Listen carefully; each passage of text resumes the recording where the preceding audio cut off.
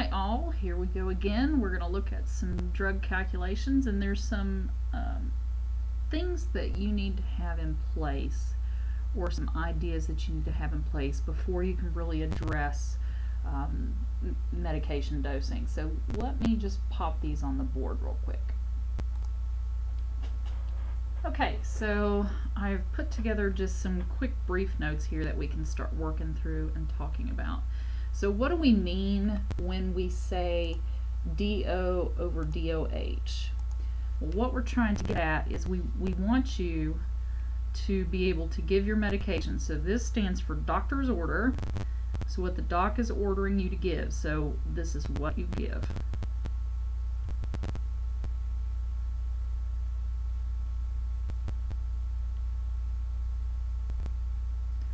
And then you're going to have underneath it the dose on hand. Here, this is dose on hand.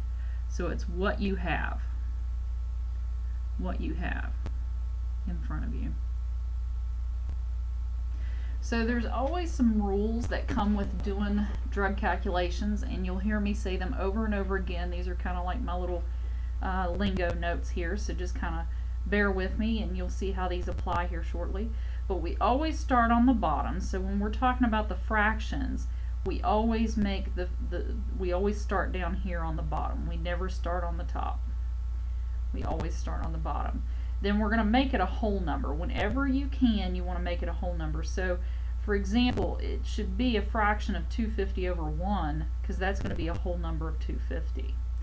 And we always divide the bottom into the top. So if we had this here and we were wanting to divide it, the bottom is going to be divided into the top, and this is where the bottom goes on the outside. So if you can imagine, I'm going to pop it over here so you can see it.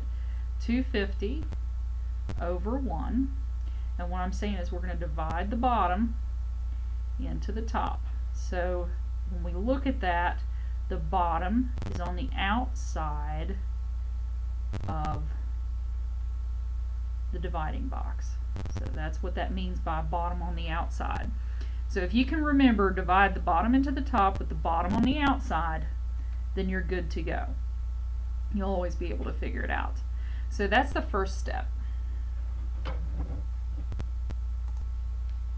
Okay, so popped up a fresh page for you so that we can work through the simple stuff.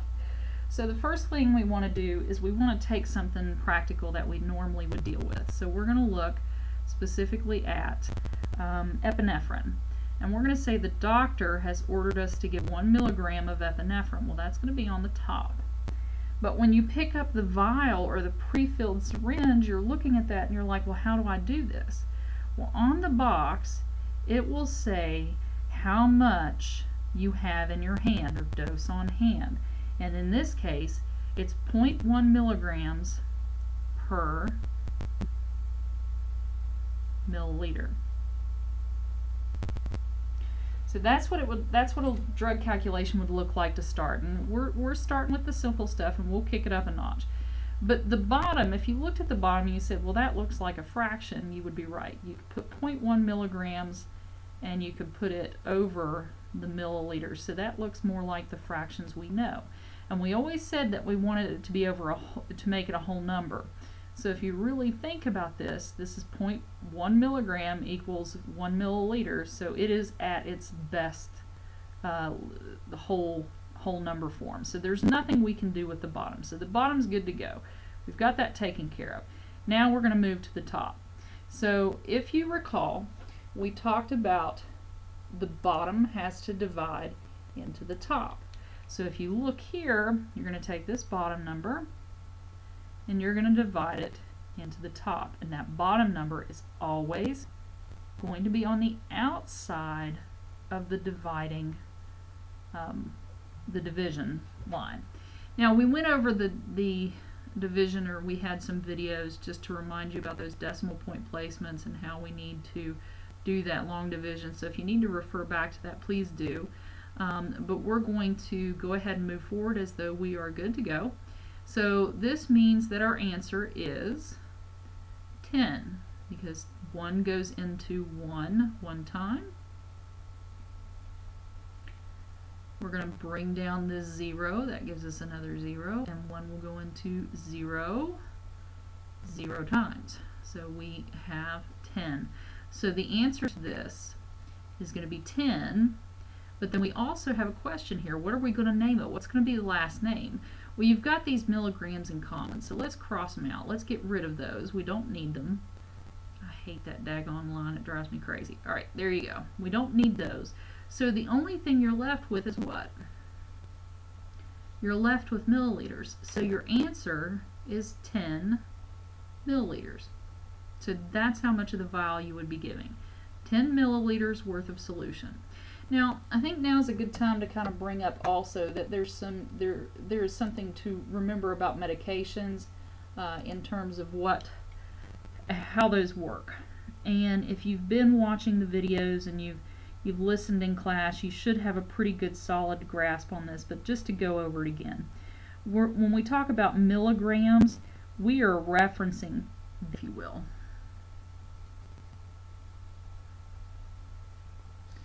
And then milliliters is when you're dealing with the fluid. So this is your med, this is the actual medication. But down here, we're talking about the fluid that it's dissolved in.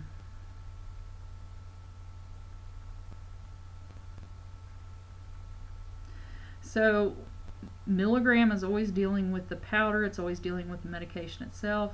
Milliliters is how much is it dissolved into.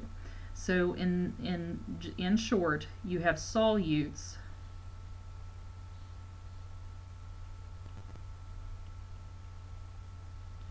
that are dissolved into a solvent. And because you have solutes, which is your milligrams, and they're dissolved into the solvent, which is your milliliters, this equals out to being a solution. So just a quick reminder of how that works. Ordered dose. And in your little pudgy paw, you have a vial or a pre-filled syringe that reads that you have 3 milligrams per milliliter. So we're starting on the bottom. We look at this. This is a whole number. This would be 3/1. So we're good there. So now we know that we're going to divide, and we're going to divide the bottom into the top. You've got things in common. Get rid of the things you've got in common. Let's get rid of those.